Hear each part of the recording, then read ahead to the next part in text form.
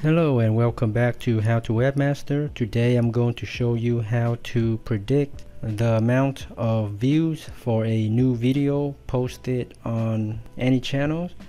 So head over to this website right here. I'll leave the link down below and go to the YouTube views prediction. And on this page, just enter in the YouTube channel ID, just like in this example here. And if you're not sure about the channel ID, just head over to the YouTube channel page and you can see here it'll have the @ symbol followed by the channel name. So copy that and then click on submit, and within seconds you will get the estimated number of views for this channel on a new video in the next 30 days. For my channel, it is about 500 views for a new video.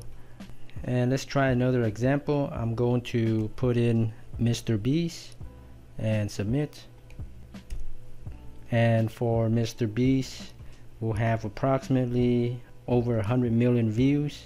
Okay, I hope you found this tool useful.